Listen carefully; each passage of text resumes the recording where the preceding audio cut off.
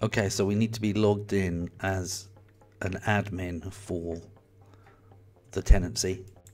Click admin. Go into admin. Security. Email and collaboration. Policies and rules. Threat policies. And anti-spam. Now I've already got a rule here called English only, but here you can just click create policy, and if we scroll down you can see there's an option to say edit spam and threshold, and you can put in contain specific languages,